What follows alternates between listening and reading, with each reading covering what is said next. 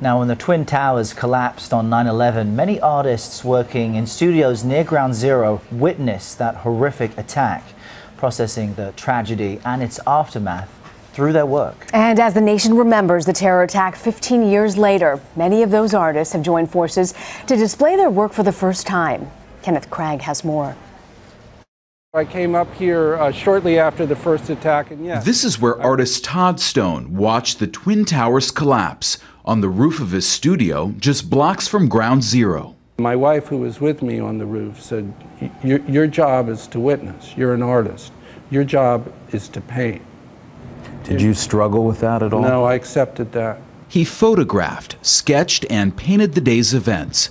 The watercolor paintings eventually became a series he calls Witness. Dust from the towers blanketed his studio. He rubbed the debris into his art. It allowed me to have a physical connection to the loss that was suffered here by putting my hands in that dust and rubbing it into the paper. Artist E.J. Weiss also witnessed the attacks and channeled his pain through his paintbrush. I know a lot of artists who saw that, had those images registered. You couldn't get them out, especially the brilliance of the day, the blue sky, and the intense smoke and flame. Now for the 15th anniversary, Weiss, Stone, and 11 other New York City artists who share a unique perspective are showing their work at the National September 11th Memorial and Museum. Both artists say painting was the only thing that helped them move forward.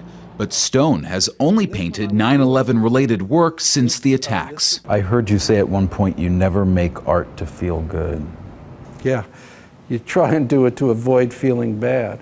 And that was it for me. He now paints from his studio on the 67th floor of one of the new World Trade Center buildings, bearing witness to the destruction of Lower Manhattan and its rebirth.